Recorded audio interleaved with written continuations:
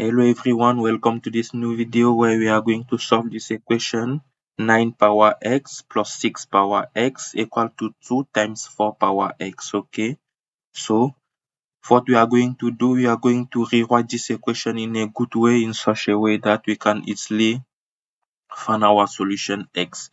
So let's just rewrite this equation as we are going to divide all this equation by this term here, okay, by 4 raised to the power x.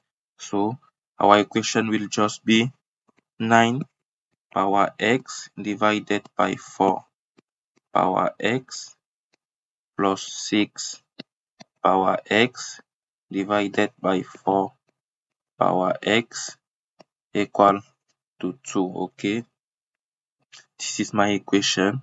I can still rewrite my equation as I know that 9 is equal to 3 square, so I can still rewrite my equation as 3 square power x divided by 4, which is 2 square power x, by 2 square power x, okay, plus this is again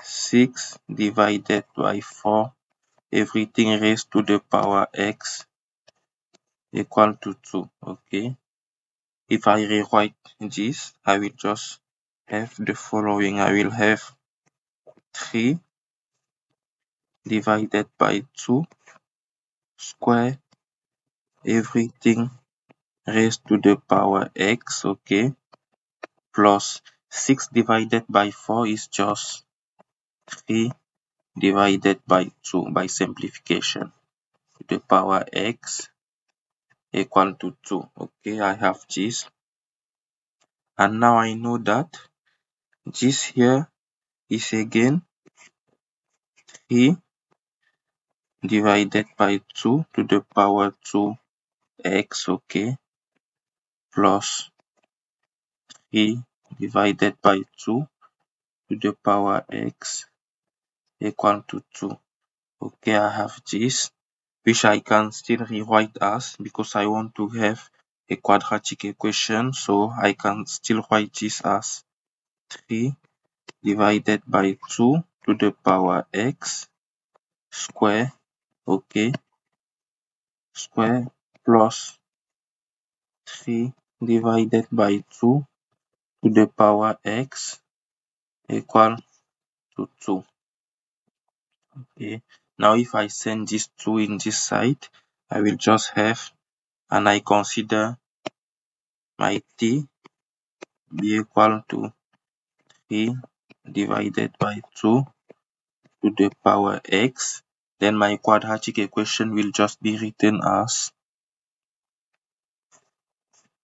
t square plus t equal to 2 or minus 2 equal to 0. Okay, I just replace this value here by t and this one inside by t. Okay, now the goal is to solve this equation. You can either solve it using delta or just solve it directly as follow. So this is again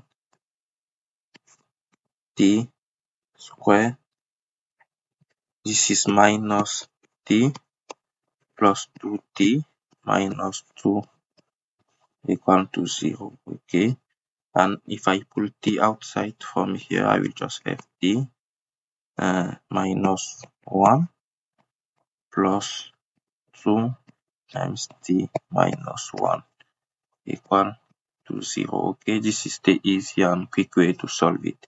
So I have t minus 1 and t minus 1, so I can pull outside t minus 1, t plus 2 equal to 0.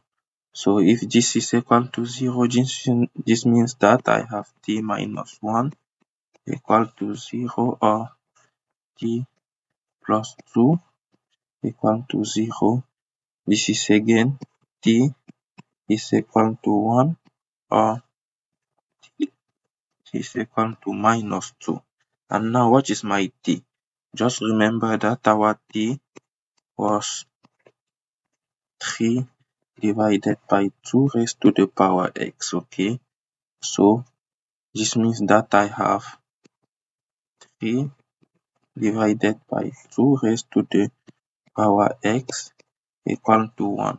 Okay, I'm not going to consider this equation just because my t given this way cannot be negative. So I cannot consider the equation t equal to minus 2 because this quantity here can never be negative. So the only t I consider is this one. Okay, so this is my only equation I'm going to solve. So what does this imply? This just implies that I have x. If I put ln on both sides of my equation, I will just have that x ln of 3 divided by 2 is equal to ln of 1. I know that ln of 1 is equal to 0, so I have x ln of 3 divided by 2 is equal to 0. I know that this quantity here is not 0. So if this product is equal to 0, if all this is equal to 0, this means only my x can be equal to 0. Okay, so this just implies that we have our solution, which is x equal to 0. And if we replace into our equation, we have 9 raised to the power x 0 plus 6 raised to the power 0, which is equal to 2 times 4 raised to the power 0. If we compute this, we have this one, which is 1 plus 1 is equal to 2 times 1. So we have 2 equal to 2. So x equal to 0 is the good solution of our equation. So thank you for watching the video. Please like the video and subscribe to the channel. Please subscribe to the channel. Thank you.